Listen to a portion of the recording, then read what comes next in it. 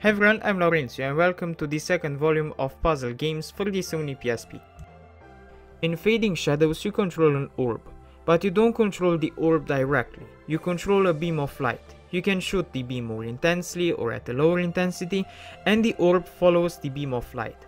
Also, the orb has 3 states. A metal state, which is sensible to water. If the orb gets in the water, the orb will rust. A glass state that shatters easily, and you can turn the orb also into wood, so that you can float on water.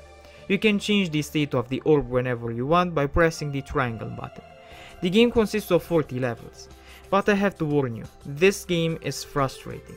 It's difficult, so play it only if you like frustrating and difficult games.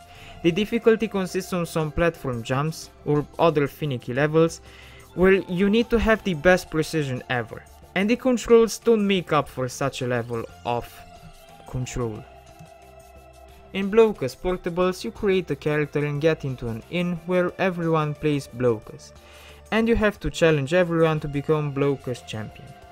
And the game is called Steambot Championship because the characters are from the Steambot Chronicle universe. In this game you have to place pieces on the grid. You can't place pieces directly next to each other. You can only connect them at their corners. And this gets more and more challenging the more the game advances. The game ends when a player can't place pieces anymore. Also you can rotate the pieces like you would in Tetris. The game is okay if you're into Blokus.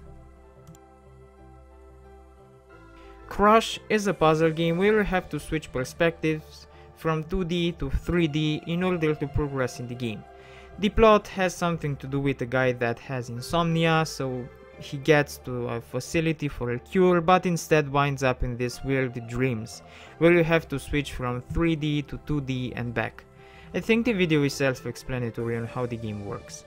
If the game looks appealing to you, try it.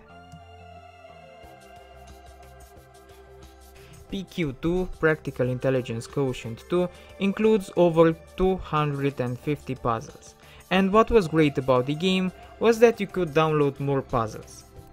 In the game you solve puzzles. You have to get to the end of a level by pushing boxes, avoiding traps, or do other brain work. The game has some really tough levels too that will challenge you. Also it's nice that you get a level editor too, where you can create your own level. The game is amazing for any hardcore brain game fan. Capcom Puzzle World is a puzzle collection. It includes Buster Bros, Super Buster Bros, Buster Buddies, Block Block, and Super Puzzle Fighter 2, which is the meat of the game. I say that because the other ones feel like more of a quick play game. You play them, you like them, but they don't hook you, nor give you motivation to play, or at least this was the case for me. Well, Super Street Fighter 2 does.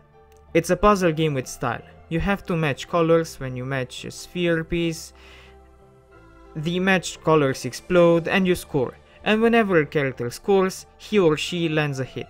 The game feels rather like you unlock a theater piece whenever you score. It's interesting nonetheless.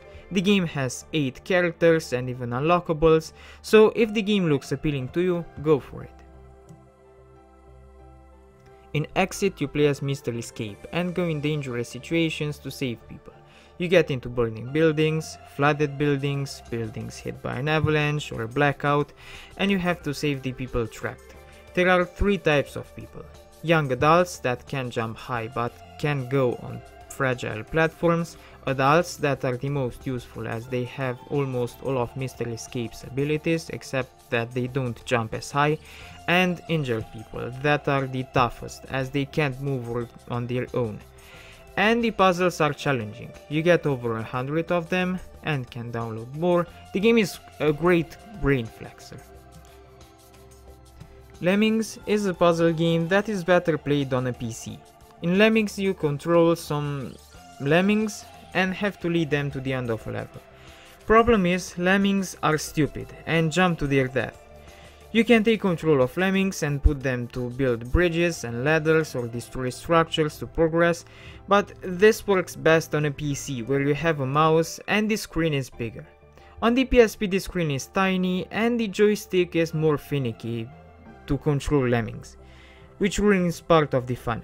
The game is still good though, and you get over 150 levels to complete. You can download even more. It will keep you occupied for some time for sure. And it's fun to play, even if the PSP version is inferior to the PC experience.